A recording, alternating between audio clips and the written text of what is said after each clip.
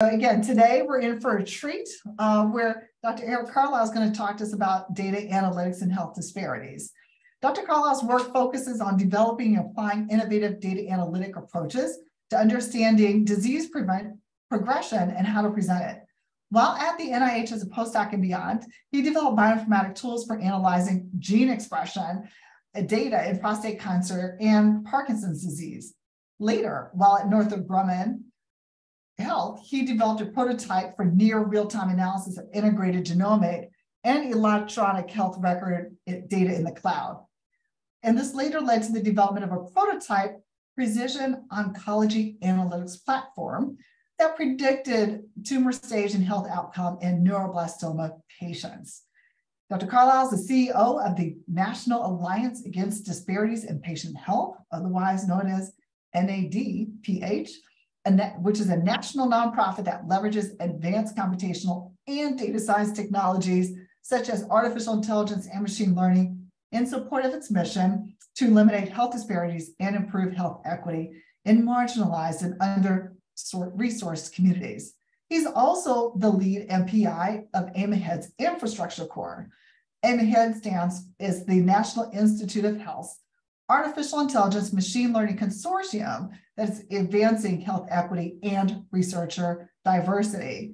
As the lead of the Infrastructure Core, Dr. Carlisle works on efforts to enhance accessing data, computing, and software infrastructure to facilitate both AI, ML, and health disparities research.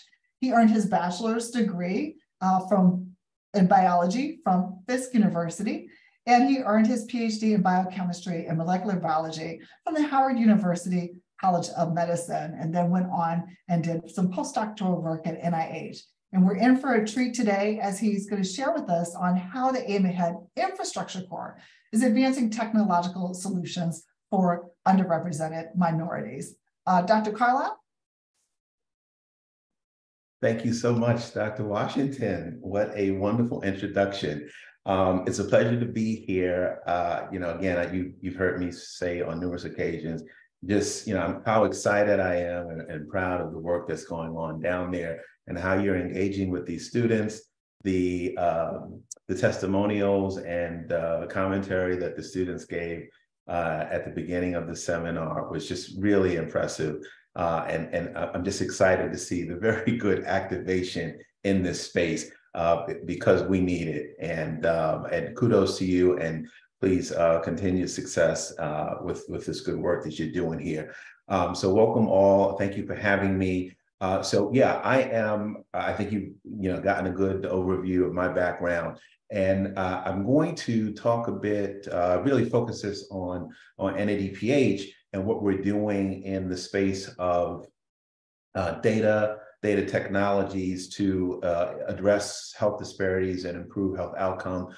Much of that work is being focused through the AIM-AHEAD program. And so I'm going to be talking about that and how we're working with the NIH and other academic, industrial, and nonprofit stakeholders to really help build capacity and boost representation in this very critical field, which is driving innovation around technology and certainly having a tremendous impact on global economy. And so it's very important to make sure that we have equity and representation in this space, and that's very critical. So on that note, I will share my screen and go through a presentation that I prepared for you.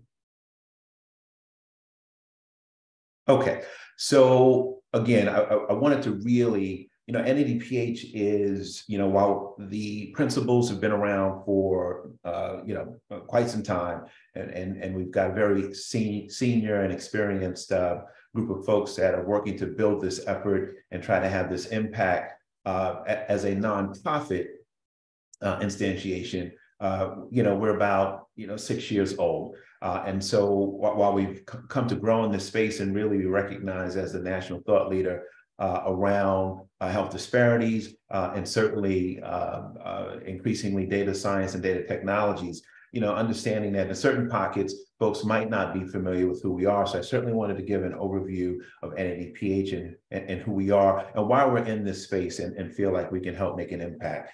First and foremost, NADPH is a nonprofit I like to think of us first as a health research corporation, because we are a nonprofit corporation, and we're really born out of research and technology development and trying to use that to bridge the gap in access to precision-based healthcare to address health disparities. So much of health disparities is really born in communities that are under-resourced, marginalized, and certainly underrepresented.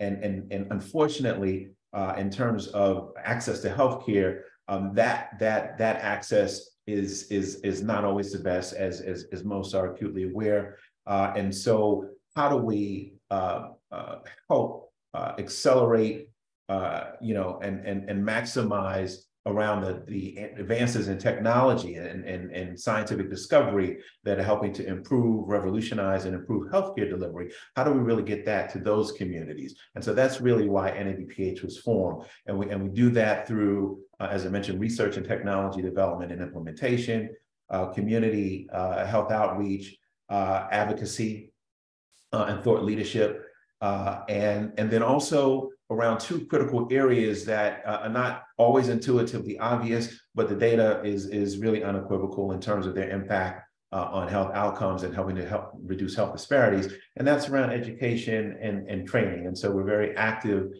in trying to use health science and STEM as constructs for delivering training, again, and that is a facilitator of workforce development. So that's who we are at NADPH.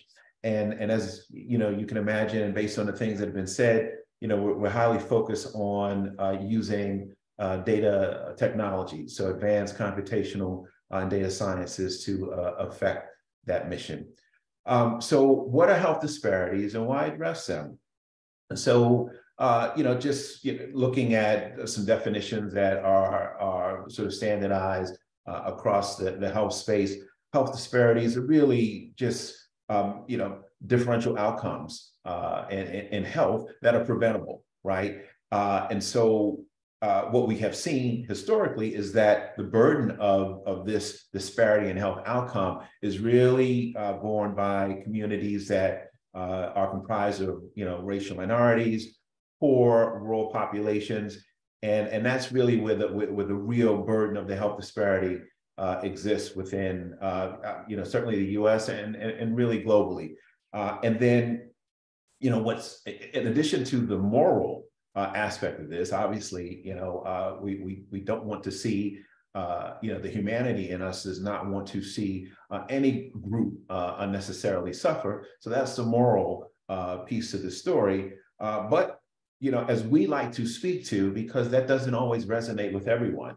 And it's like, hey, it's not affecting me, why bother? But the reality is, and we say this all the time, that this is really a national and really a global crisis.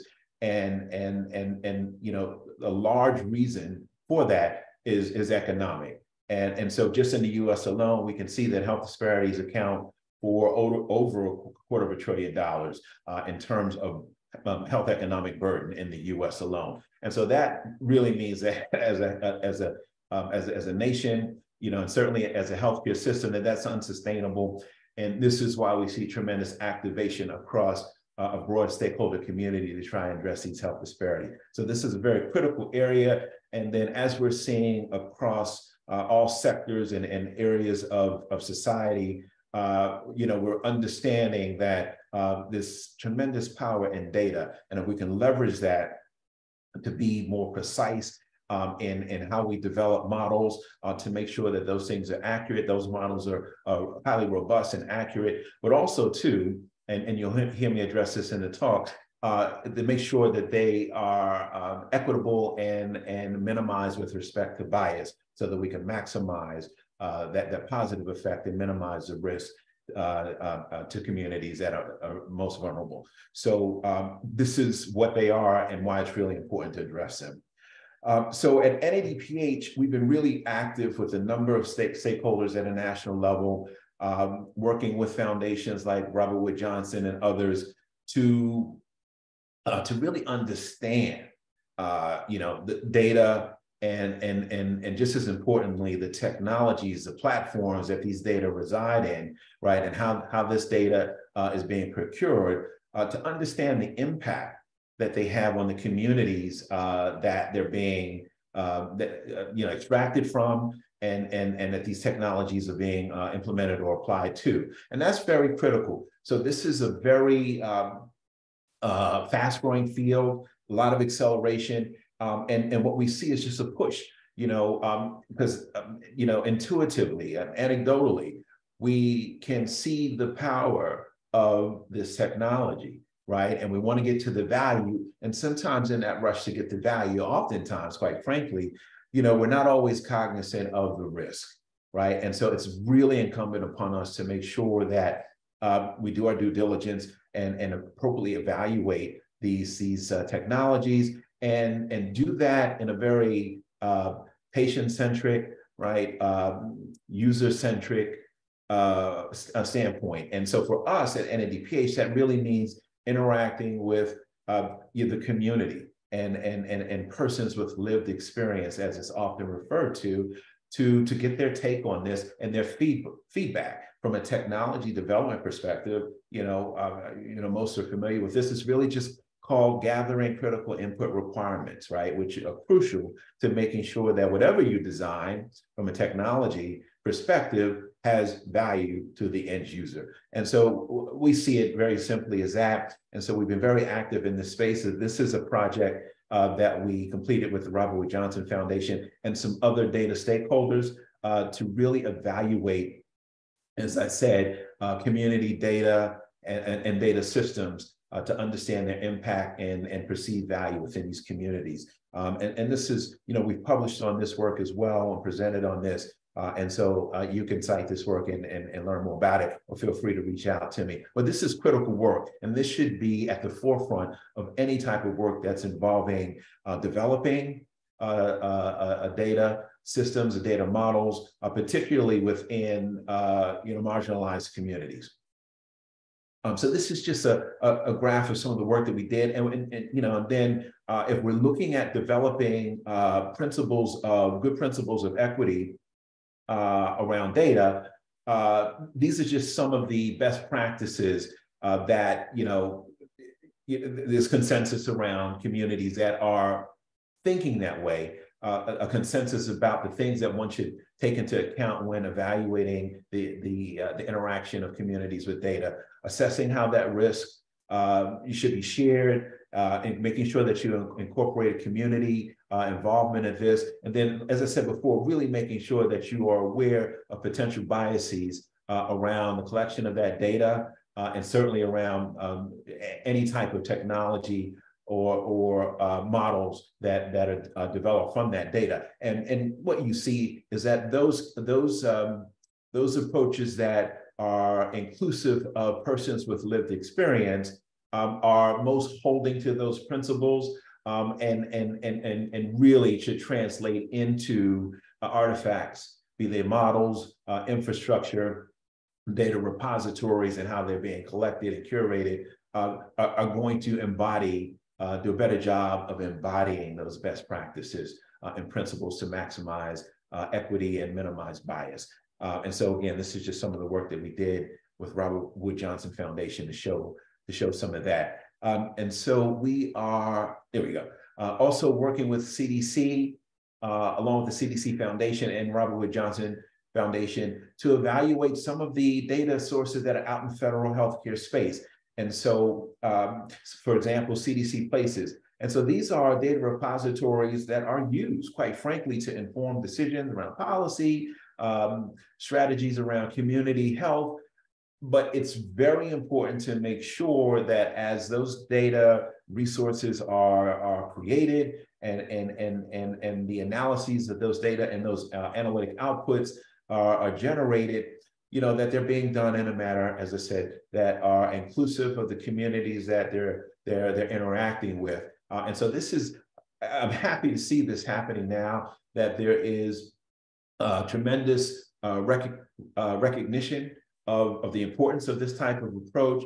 And we're seeing this effort now being incorporated into these types of projects or initiatives that are centered around data. And so very important. So I wanted to highlight that again, because it's easy to sort of get enamored with the technology and getting access to it, but we want to make sure that the technology and the resources, are robust, right? But again, are going to have broad-based value and in a manner that maximizes that value, minimizes that risk. So for NADPH, so this is the type of approach that we have taken in trying to develop technologies to help us do a better job of predicting risk for chronic diseases and things that really drive health disparities, and then being able to apply those things to reduce those health disparities and improve outcome. And so again, it's important that as we work to get to something like this, which we've been building, that we take those approaches that I just talked about.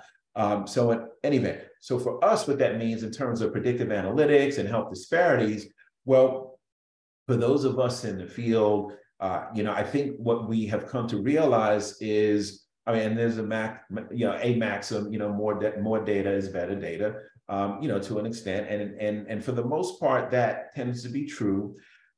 We have seen a shift in healthcare practice from more pay-for-service to a model and sort of a one-size-fits-all approach to healthcare, to then, in a very data-driven way, as our ability to generate more data, but more importantly, apply big data technologies and machine learning and other artificial intelligence-based approaches to enable more robust analysis of that data so that we can identify more discrete subpopulations. And so what does that mean? It means that our view around a particular area of health or disease goes from a macro view to something where we can now say, hey, I can look at that global population and now see discrete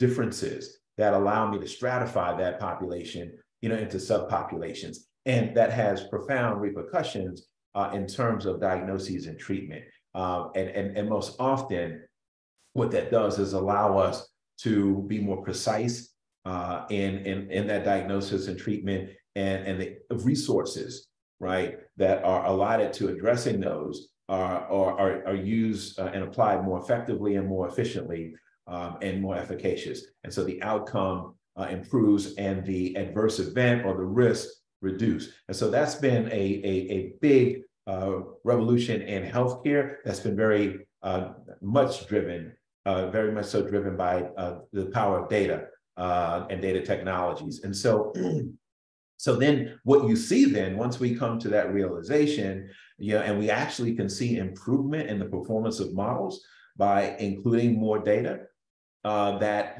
comes from that broader ecology of healthcare exposures that a patient might experience, is that those models get more robust and their predictive power improves. And so now, again, there's this push to capture as much data as possible within the human or patient ecosystem, right? And not rely on assumptions about what is truly impactful in terms of a health outcome perspective. So for us, we see that as really trying to create a new, more clinical, biological, socio-ecological model that can be more powerful in informing decisions about health.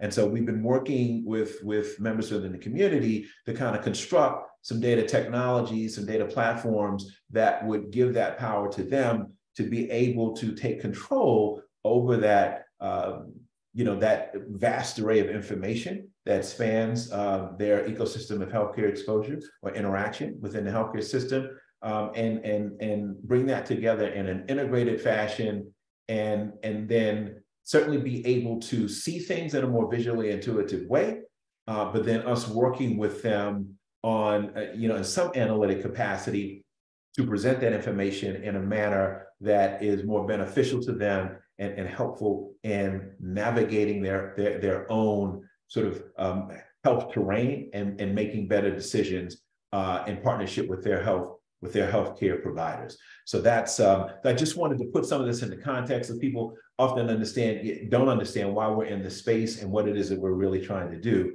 And again, this really speaks to the need to create longitudinally or prospectively a different type of data resource, right? And so we look at the electronic health record, that's a very narrow view of a patient's exposure or the things that impact, patient's health or health measurements. And so we certainly need to look at expanding that in terms of the types of data that are included in an electronic health record, or at least are also factored into models that we use, algorithms and models that we use to make decisions about health. And so we're working with others to try and certainly continue to demonstrate and validate proof of concept of that, and then advocate and create the rationale for, I guess, a next generation health data model and certainly health record systems. So that's some of the work that we've been trying to do. So let me jump into AIM Ahead.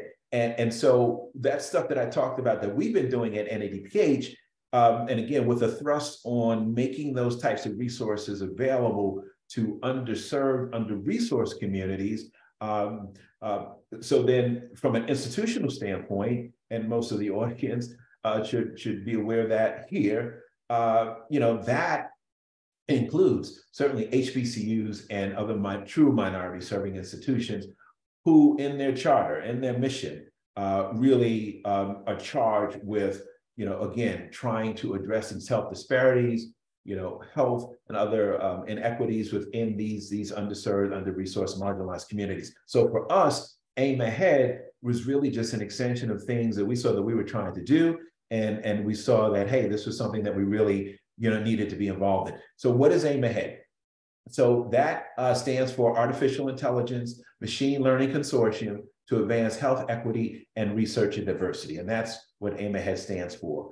And so it really is a part of a broader national strategy, which is essentially saying, hey, we need to certainly get stronger in our abilities as, here in the US to develop artificial intelligence and other advanced computational technologies. And this talent all over across the US, and that talent certainly is not sovereign to some of the more hallowed institutions like Harvard or Stanford, but certainly exists within the Morehouses and the Meharys and of the world and the Howards. And to truly be at our best in terms of being competitive as a nation, we really need to cultivate that talent as well. And we need to have programs that really enrich in those communities. And so AIM Ahead is just one example with a particular focus on health disparities and building the capacity to apply that artificial intelligence and machine learning capabilities to health disparities. So that's AIM Ahead. And I'll tell you that the long-term goals of AIM Ahead, as we came together to really say, hey, what are the things that we would hope to be or see as outcomes? Well, four sort of North Stars emerge from that. One is to develop a diverse, equitable, and inclusive AI/ML workforce. The other is to increase knowledge, awareness, and national scale community engagement and empowerment in AI/ML. The third was to use this technology to address health disparities and improve minority health. And looking at three areas of health that bear high burdens of health disparity, and those being behavioral health, cardiometabolic health, which is very broad and can encompass everything from stroke, heart disease, diabetes, kidney failure. And so that was that was an attempt to take a broad-based approach to some of the real pain points in chronic disease that are driving health disparities. And then in cancer, which by some accounts, depending on your view, when it becomes manageable, is becoming to be considered as a chronic disease in some instances. So, and then lastly, to really build community capacity and infrastructure in AI and ML, to address community-centric health disparities and minority health. So those are the long-term goals of Aim Ahead. And so just to give you a look at some of the structure, and so the program was first started on a coordinating center, which is composed of 4 cores: the leadership and administrative core, the data and research core, the data science training core, and then the infrastructure core, which is led by NADPH, as you've heard. And so in forming that coordinating center, our role is really to create a broader consortium and engage with stakeholders across various sectors, but then really bring in folks from the extramural, and the community level to put that all together and create a very rich collaborative environment to help inform and apply these things that are being developed in Aim Ahead. So I think I'll skip this. This is just basically, showing, and this I think is intuitively obvious, the ways that the 3 scientific and technical cores are interacting, as you can imagine. And so I'll bypass that. And I'll get into some of the work that's being done in the infrastructure core. And so, so when we set out to start this program within the infrastructure core, as I said, NADPH was awarded that and is the lead organization for that. We started out with a bunch of academic partners, and they're reflected right here. I want to just acknowledge, again, the tremendous leadership and talent and support that I've had at my disposal to help move the infrastructure core forward. So I'm the lead PI, but I am supported by 2 other MPIs, Dr. Brad Mellon at Vanderbilt University Medical Center and Dr. Paul Aviak at Harvard Medical School. And then you can see some of the other participants in the infrastructure core, and these are all subawardees to NADPH. And so, again, as you can see, a very talented, robust team to really help move this infrastructure core forward. So I just wanted to point out, this is just one of the products that is currently, and so I wanted to, to really just share about this, because this is something that's actually up and running now from an infrastructure core perspective. This was a pre-existing technology that we were able to use, and this is a platform from Harvard Medical School, and they are providing this to support Aim Ahead currently, and it's supporting the research fellowship program and some of the pilot projects. And so you can access this now. At the end, I'm going to give you directions for how you can enroll into Aim Ahead and become a member through Aim Ahead Connect. And once you do that, you'll actually be able to leverage this. But I'd like to go on and then talk about a different approach that we felt was really important. So this is an example of existing technology.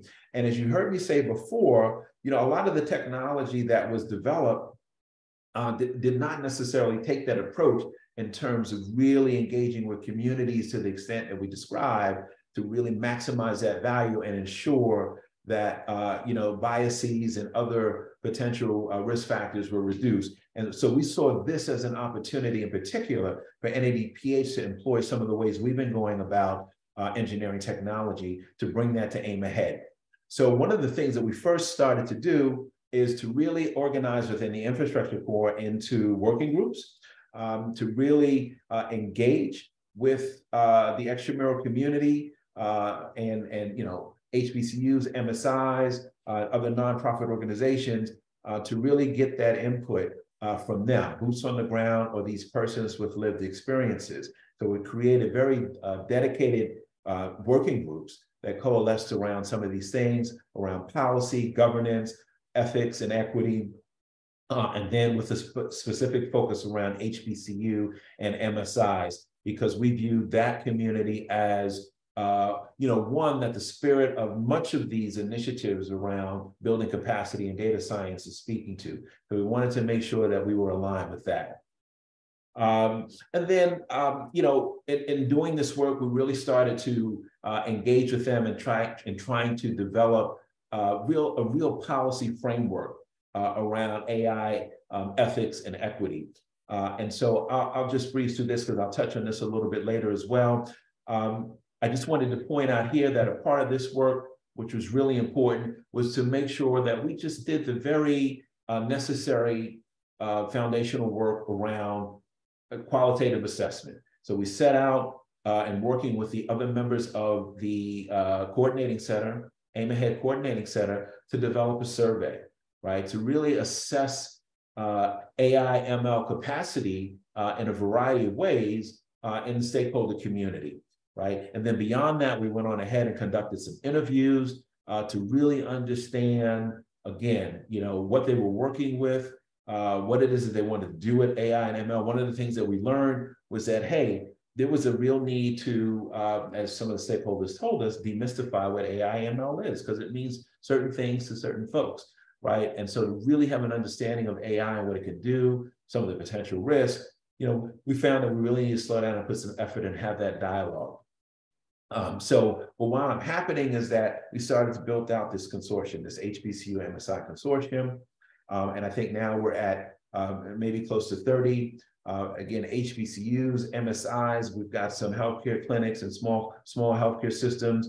I think maybe one not so small, where we're engaging with them. But more importantly, we're actually working with them to inform the design of infrastructure and the tools to support them, and working with them directly and putting all of that stuff together so it can be used in a manner that really meets them where they're at, and they really they can navigate that. One of the things that has really become obvious, in speaking with leadership at the NIH and other places, is that while we made this investment around data, resources, and technologies, the value is focused. It's a little bit too narrow, and it's focused at a level that requires a higher degree of subject matter expertise than is resident or intrinsic within the broader community.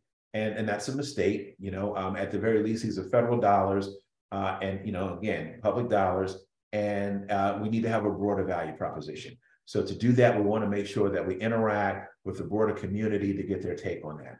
So in doing that, as I said, we did these interviews and we really captured very detailed information from them about their interaction with data, artificial intelligence and machine learning resources, and what it is that they wanted to do.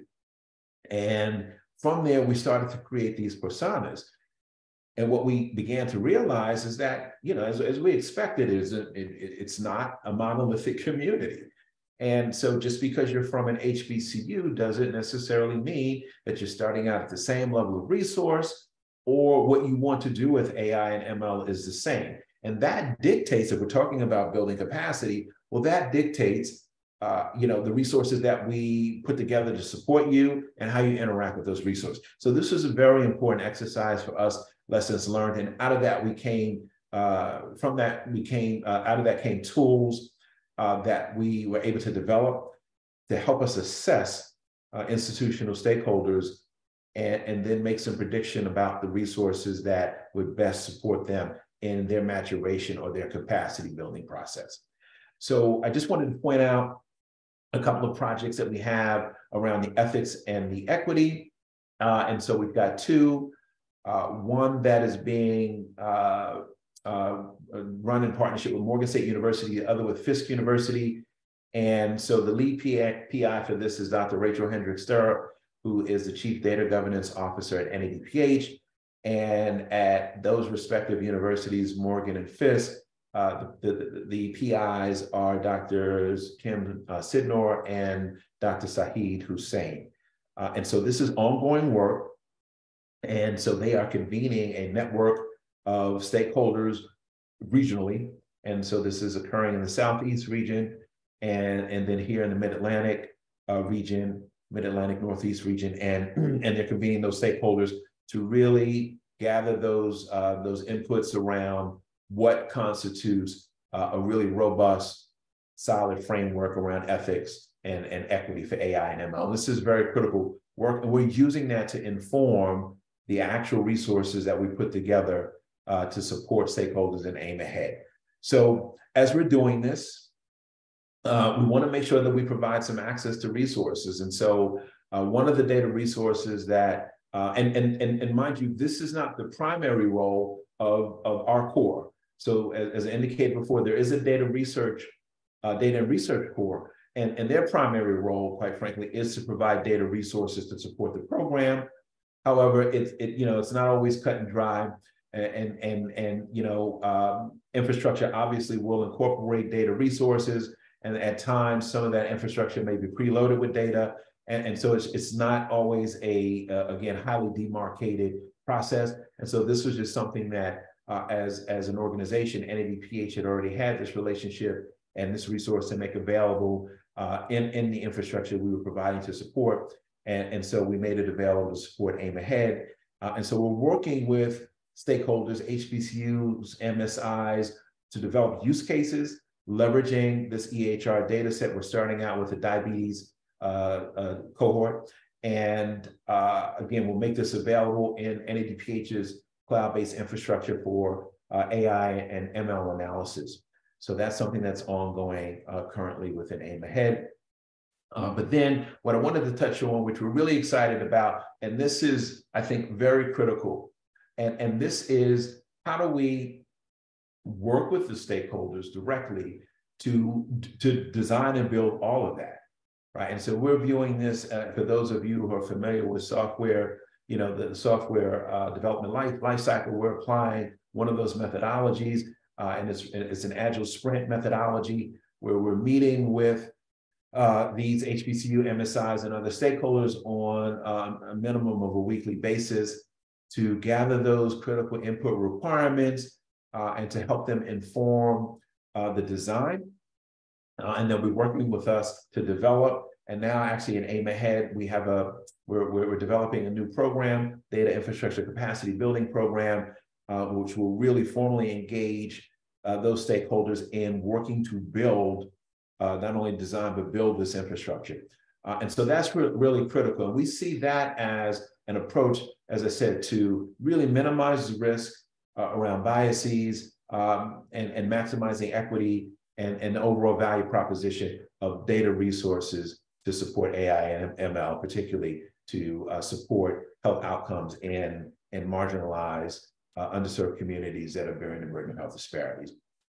So, and again, and this is just an illustration of this right here. And so again, standard architecture, and we have those things, but in each step of the way, what's really critical from the surveys that we develop, how that data is procured, the policies around accessing that data, the user interfaces around those platforms in terms of how end users are interacting with that data, to make sure that they're intuitive and that when folks encounter this, that there's not this huge barrier to accessing it, or there's just not that friction in terms of really understanding the workflow, the process, right? Because that can be a huge turnoff, and we really want this to be as inviting as possible. So again, this is just an illustration from an architectural standpoint of the components. But again, the important thing is that we're working with these HBCUs and MSIs to really inform all of this. And so this is being designed and built, with them, for them. So an event. And so from there, we want to, we're working, and that's what I showed there is more of a centralized cloud-based infrastructure, right? And we're going to make that available to really democratize access. One of the things that we felt about this program is that, given, again, the capabilities that exist in the cloud, given the partnerships that we had around data access, there's no reason why we couldn't make this available to support really the entire stakeholder community. There's some logistics around that, obviously, but we're working through those, right? We have the IRBs in place, and the data use agreements. So we're looking at ways to streamline those data use agreements, to really make those things, just a one-stop process where it's just a sign and you're on. And so to really democratize this. And this is the power, as we see it in this program, that the NIH has put together. And we want to make sure that again, is available to everyone. But in addition to that, we do recognize that there are, in certain instances, institutions. We're working with some of those where the data that they have access to really can't be shared. It can't be placed in a public cloud. And so then we're working through local models to help create something that's a bit more federated, where the capacity exists at the institutional level. And if the data use agreement changes, then they can certainly participate in a more centralized model. So on that note, I'm going to, because I see Dr. Washington pop up, so I think I'm running out of my time. I think that was the last slide. We're going to include a zero trust model where we really standardize authorization and things like that, and really try and build a robust federated model. This is NADPH. Here's our website. I encourage you to go in, and I think we're a little behind on some of our programs getting on the website. We're less on marketing, more on getting the work done. And so we've been scolded about that. So we're going to do a better job on that. And this is Aim Ahead Connect. And this is how you get there. And I encourage you all to register to Aim Ahead. Select NADPH as your referrer. And we encourage you and invite you to be a part of the community. Thank you so much. Wonderful. Thank you so much for that engaging and informative presentation. I really enjoyed that. That was great. And I'm thinking now that everybody's had a chance to fill out the poll, and the poll is about to close, so we can see what the results are for the poll. Mr. Taylor, is the poll closed? Yes, it is. Righty, fantastic. So I'm just going to read out the poll results here, and if you have a question, please feel free to put in the Q&A button. So most of the attendees today are graduated or working professionals. And also for the gender, we kind of have a más o menos, more or less a balance there. And about half of the attendees live in Georgia, half are not, and a few too are international. If you'd like to put where you're coming in from, feel free to put it in the chat. And one of the questions says, of the 30 million uninsured Americans, how many are people of color? What percentage are people of color? And so about 9% chose 20%, 32% chose 50%, and then 41% chose 70%. And then 18% of attendees chose 85%. And of the 30 million uninsured American, how many are people of color? 50% is the correct answer. Wow, that's high. Another poll question was, Black women are how much percent more likely to face mortality from breast cancer? The majority of attendees chose 42%, and that is the correct answer. Thank you for participating in our poll today. With that, I'd like to ask Dr. Carlisle to come back on. And if anybody has any questions, put them in the Q&A. I'd like to start off with a question. This is something that's been going on that I haven't been able to figure out. So you're building capacity around data infrastructure. How do you define institutional capacity with respect to data, AI, ML? And how do you know, or how do you assess that capacity? What are the items or the fields that you're thinking about? Oh, absolutely. So yeah, it has not been easy. I mean, and this has been a living document, if you would, the survey itself. And it took us, quite some time. But at some point, you got to let it fly, right? Or else it can just live in development in perpetuity. And so, we started by, fundamentally asking folks, hey, what is it that you're using? What type of tools are you using? What type of research are you doing?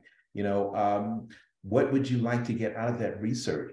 So it really was just a very broad, survey where we did this landscape analysis of stakeholders and really asked them, hey, do you have broadband access? I mean, what are your cloud computing costs annually? What's your storage like? So it really was just getting very granular around those questions, included some site visits, right, to really see what the infrastructure look like from a physical plant standpoint. So it was very comprehensive, and it's always evolving. Yeah, that's really interesting, intricate work there.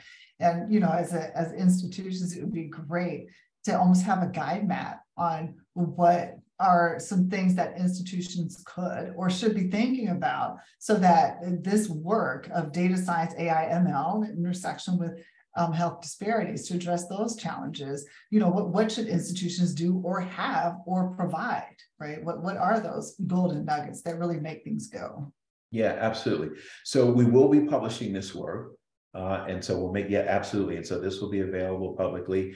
And then again, I encourage folks to look at some of the reports from the DASH survey that we did, that study and the outcome from the RECODE project. That was, you know, some very important work. The CDC work is still ongoing. And then again, I'm happy to follow up with anyone in the audience to help direct to some additional resources and sort of outputs from the work that we've been involved in, as well as pointing to some others. That would be great. That would be great. Because I see that you're developing the technology in the cloud. Is that right? Or at least pointing towards that? And will that be available? Yeah, that's been our focus. Yeah, obviously, you know, in terms of we really we're not built infrastructurally any other way. However, we are leading work within the infrastructure core through one of our sub-awardees, and that's the University of Miami. So we work very closely with them. And so actually, I'd like to acknowledge them because they're doing tremendous work locally. They're in Miami to work with some HBCUs, Florida Memorial University, as well as some Hispanic serving institutions down there, Florida Atlantic and others, to build local capacity and bring resources there within the institution. And that's important as well. And that needs to happen before many of these institutions can even think about participating in a federated model. So that's important. Yeah, I'd really like to see what it takes and what it is for that institution to build capacity. And what does that, you know, I know you'll have some examples in Florida to learn from, but what does that look like? Because when we see these RFPs coming in from some of these federal agencies, and we have these calls to distribute the research funding over various institution types that come in at different places, what does that look like, either from a funder point of view, and what should they be funding, and how can they meet institutions where they are, so to really spur these innovations, but not have these calls for funding that doesn't resonate with the landscape? Absolutely. You are filling in as well? Could not agree with you more. We're deliberating that right now as we look at the next wave of funding opportunities. You know, because we want to make sure that those resources are really directed towards the institutions that need them most, and that we feel that this program it was really intended to support. And then in doing so, though, one of the things that this is a very critical lesson learned for us. So, you know, it's great to have resources, but you really have to think through how those resources are implemented. Because as you are very aware, because of the national push and so many initiatives, we're finding out that many of the stakeholders, they're inundated. And so it's a real bottleneck, operationally, administratively. So you can't just award them stuff and throw funds, right? Because they're swimming in it and almost even drowning in it. So you've got to really understand, you know, that, and work with them to see, hey, what's the best way to utilize those resources? And that just takes engagement and understanding. Yeah, this is really important work, as you know, nationally, as we build this infrastructure, to have, you know, not only more diverse researchers at this table, we'll say, but also to have us really play an important part from MSIs. And somebody put a question in the chat. They said, do you collaborate with clinical researchers that access genomic and or clinical data obtained from research for health disparities? I think they want to kind of get down with what you're doing. Absolutely, yeah. No, one of the things that we're, you know, really proud of is, you know, the academic and industrial partnerships that we have. And so we work with a number of academic medical centers, and, you know, we have data use agreements with them. And so, we access that data, and we're developing AI ML algorithms, again, to do things like predict, risk, outcome, therapeutic response, 30-day readmission, risk for that. And these are just critical things, right? Because they help us address health disparities. Wonderful. When we address health disparities, it makes health care better for everyone. Absolutely. And for the future generations. So, absolutely. Dr. Carlisle, I think on the words of one of our attendees, thank you for this presentation and the work that you both do. Well, I'm going to give it to Dr. Carlisle, that Dr. Carlisle does for the community, for the nation, and really the world at large. So really just keep at it. And thank you so much for all of this important work. Thank you so much. And thank you to the audience. Thank you for having me, Dr. Washington. It truly has been a pleasure. And this just continues to inspire me and reaffirm how important this space is. And, I double down on my commitment. Thank you. Fantastic. Thanks, everybody, for joining us today. We'll see you in a few weeks. All right. Have a great day.